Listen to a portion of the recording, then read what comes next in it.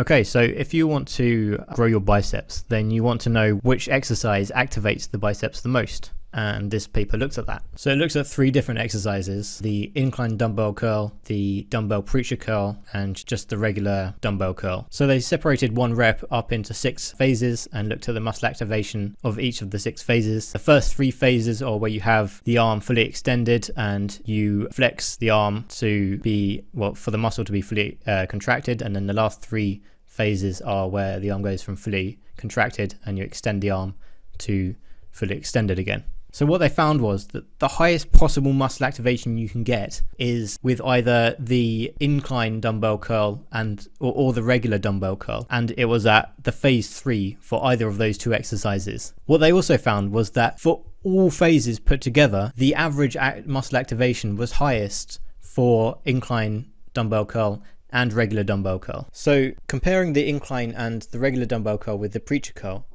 what they found was that the incline and the regular dumbbell curl had a maximum of just over 90% muscle activation, and that occurred in phase 3 of the concentric part of the motion. Whereas the maximum of the preacher curl was about 80%, which occurred in phase 1 of the concentric part and phase 3 of the eccentric part. So for those of you who are actually interested in seeing the graph, this is for the concentric part, the first 3 phases.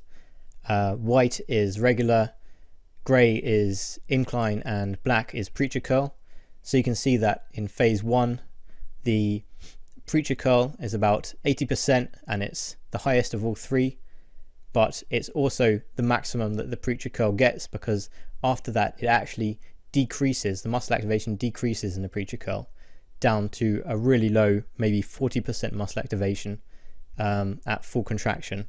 Whereas for both the regular dumbbell curl and the incline dumbbell curl, the activation increases as you flex, and it reaches a maximum of over 90%, starting from maybe an average of about 60, just under 60%. And also for the 3 phases of the eccentric part of contraction, you can see that the average muscle activation never the average never goes above 60%, and for the first 2 phases the incline and regular dumbbell curls are activate the muscle more than the preacher does, but in the last one the preacher activates it slightly more.